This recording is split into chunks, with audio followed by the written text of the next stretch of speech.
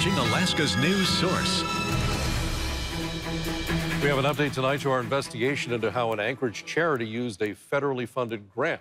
Revive Alaska Community Services is a local nonprofit organization that received $750,000 in COVID relief money back in 2021.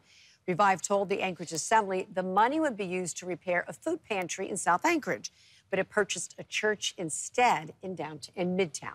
Meanwhile, the city has released a report evaluating how nonprofits such as Revive utilize those funds. Investigative reporter Mike Mason broke the story and is here now with the latest. Yeah, back in 2021, the Anchorage Assembly was awarded a federal COVID relief grant totaling more than $100 million. They gave that money to dozens of organizations, including Revive, and tonight we know how they claim to have spent that money. In 2021, the city of Anchorage received millions of federal dollars as part of a program called ARPA, which stands for the American Rescue Plan Act. It was designed to help businesses and nonprofits recover from the COVID pandemic. Revive Alaska Community Services received $750,000 to help repair a food pantry in South Anchorage.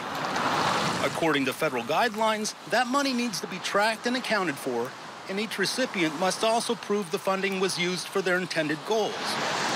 Revive recently provided an updated report to the city indicating how it spent that money.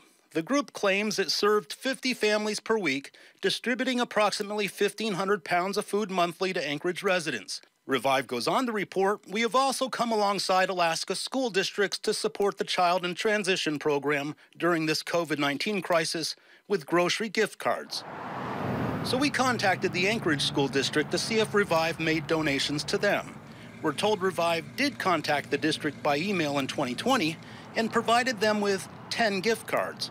But since then, not a single one. That was our first awareness that Revive was involved. We had no communication or contact with them prior, and we haven't had any communication or contact with them since the gift cards were given to us. The next time that we became aware of the organization was through your investigative reporting. We haven't had any contact with them since 2020.